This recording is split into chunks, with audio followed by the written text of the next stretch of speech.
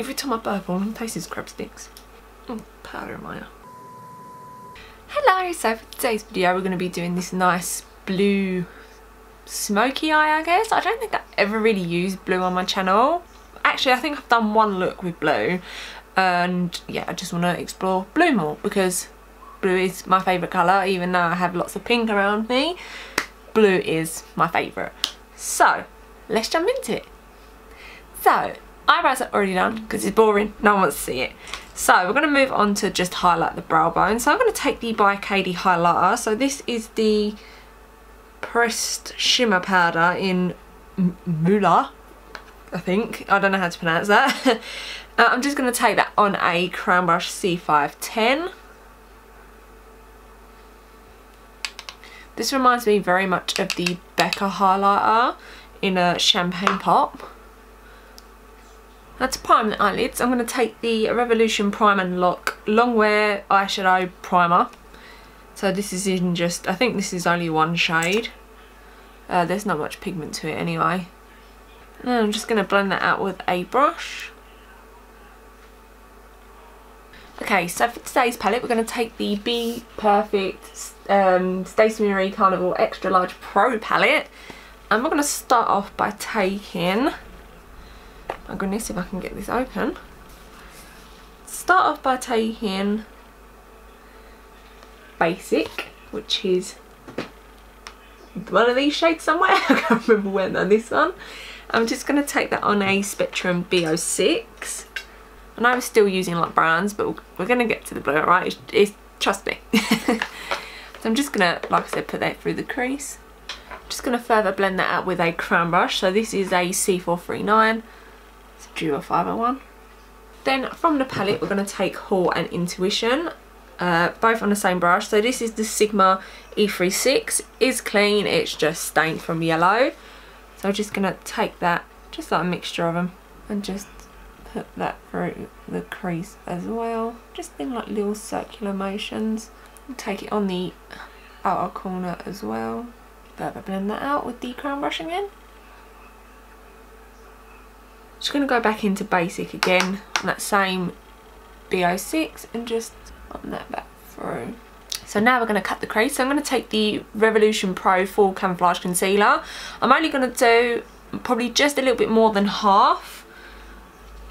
And I'm going to take that on a Peaches and Cream, I believe it's a PC51 brush. Yes, it is indeed. So I just like to take a bit of product.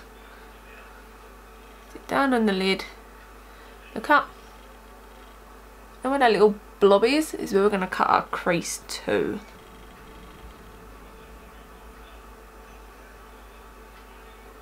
And when we get to this bit, I'm going to sort of just drag the product down, leaving just that little corner spare. So like I said, it's just a bit more than half a cut.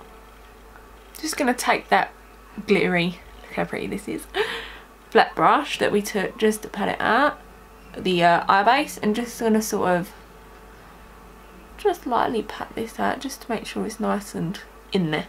And I'm just going to take my finger and just sort of pat it over slightly.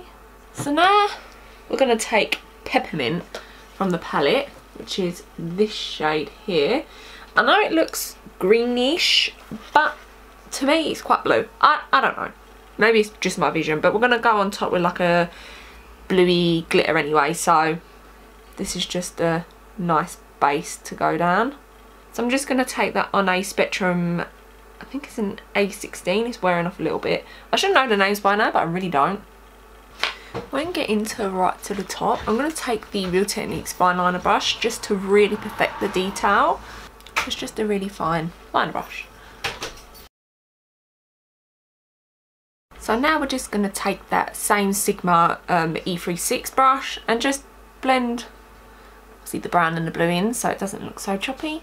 Then I'm going to take the NYX Glitter Primer and just pop that over the Peppermint shade. I'm going to take that on a Peaches and Cream PC41 brush. You could probably leave it as this if you really wanted to, because this shade is so beautiful. I feel like glitter's just going to really pop. Then I'm going to take this glitter. So this is glitter by Chelsea and Abby. I'll link their website below. They're like back now. They went away for a little while, but they're back, and I'm not too sure what the shade is. I'm pretty sure they started putting their names on the bottom there, but I'll link their website and hopefully I'll be able to find the shade. I'm just going to take that on the same Peaches and Cream PC41 brush. So I'm going to finish off the other eye on camera and apply some lashes. So I'm going to take the Kiss Lash Couture. So these are in the style Val. I feel like they're just going to be super nice because where they go out, I just love that style of lash. I think it just suits better. But yeah, I'm going to do that off camera. I'll come back and then we'll move on to the base. So moving on to base, I'm going to take the Barium Nymph Radiance Serum Beauty Elixir, and I'm just going to take that onto an Elf stippling brush. I'm literally going to take drops onto the brush and just put this over the face. So for foundation, I'm going to mix the Elf Flawless Finish Foundation in Porcelain and then the Maybelline Fit Me Matte and Poreless in 120 because I have got a bit of self-tanner on and I don't self-tan my face just because it breaks me out, so that's why my face is white and my neck is tanned. Then I'm just going to blend that out with the Taupe Beauty Blender Foil. I'm just going to take a tiny bit of 120, just put that in just because it's a little bit light. Then to highlight, I'm going to take the Colourpop No Fill Concealer. So I have Light 16 and Fair 08. So Light 16 is my more tan shade and then Fair 08 is my normal shade. So I'm just going to take, yeah, Light 16 first.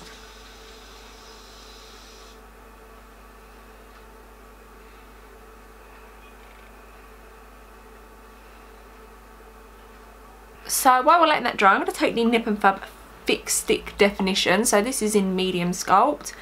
I'm just going to take it on the blender foil. So I'm just going to fold it up and just take a bit on here and just sort of put it into the skin.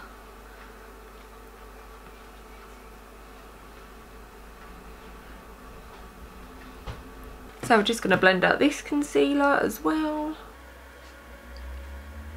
Oh, my foundation does not match my hands at all, or my neck. It needs to be more golden. It's too pink. Now we're going to take the Cover FX Perfecting Setting Powder in Translucent Light. And basically what I've done is I've just flipped the sponge around so we can do the powder side with this. What I like to do is I like to just take quite a bit, just push it in, mainly on the under eyes and the T-zone. Okay, so I'm going to take the Physicians Formula Bar Bronzer. It's the Bar Bronzer. So this is in the shade Bronzer. And I'm just going to take that on the Spectrum C07. I can't stand the smell of this. I know a lot of people love it, but it just, to me, it smells like self-tanner. And I'm just going to take that around the perimeters of the face. Then for blush, I'm going to take the Benefit Gold Rush blush. So this is just a little tester that I got, but I mean, hardly used it, and yeah, I'm going to use it now. So I'm just going to take that on the same brush. I wanted to go in with highlight first. Ah, damn it, never mind.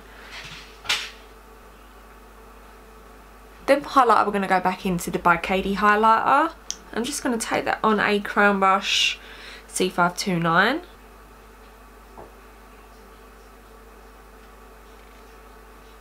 Then on the Spectrum A12, I'm just going to pop a bit of that on the inner corners.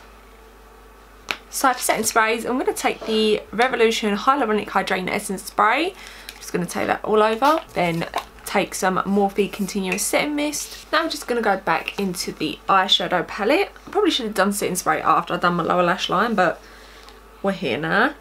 So now I'm going to take Haul and Intuition again on that same Sigma brush and just run that along the lower lash line. I do try and stay on camera, but it's a bit difficult. Just gonna keep it quite close. Then on the Spectrum B06, we're gonna take Basic and just run that along as well. Then just gonna finish it up with some lower lash mascara, and you're gonna see none of this. You're just gonna see it's my head. Then for lips, I'm literally just gonna throw on a gloss. So this is the Dose of Colour gloss in On Repeat. And then this is the completed look. So I do love how it turned out. I think it's gorgeous. FYI, the glitter has got bigger glitter particles in it, so if you're really uncomfortable using glitter like that, then don't, but I think it's super beautiful. And I'm not, I don't know, like, I've just never been bothered by chunky ass glitter. I'm just like, cut me. So yeah, this is the end of the video. I hope you enjoyed. Yeah,